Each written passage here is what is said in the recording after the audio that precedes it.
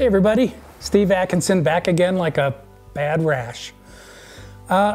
It's been a little while since I posted, and I've been getting some emails, questions from people asking if I'm okay, and I'm doing just fine. I just thought I should probably give you all an update. Like I said, I haven't posted in a little while, and we're being in the middle of this virus thing. Most people are having to be home and maybe not being able to work, but honestly for me it hasn't made a bit of difference. In fact, I've had some crazy deadlines, which is why I haven't been posting.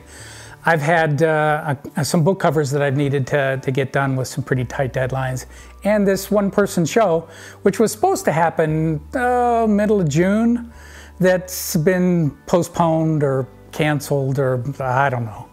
So anyways, what that means is that I'm no longer having to paint until midnight, and I can actually get back to posting some videos. I've been recording some of the paintings that I've been doing, and so I'm going to be able to post those for you. I have to edit them down. They're 8 or 10 or 12 hours, something like that. So we'll pare it down to about half an hour, something like that. I'll talk you through what I'm doing just like I always do in real time.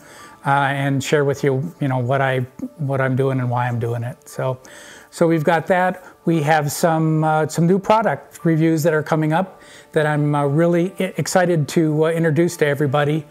And so some of them is going to be canvas panels. Some of them is going to be little statues that you can paint with.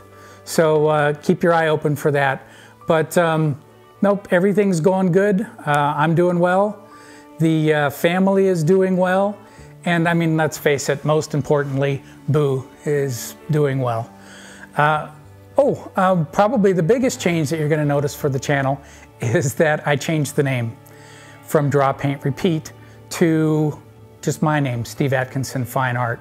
And the reason I decided to do that was that when people would ask what the name of my YouTube channel is, and I would tell them Draw, Paint, Repeat, I would get one of two reactions. The first was I would get this blank stare, like they didn't comprehend what 3 words I had put together.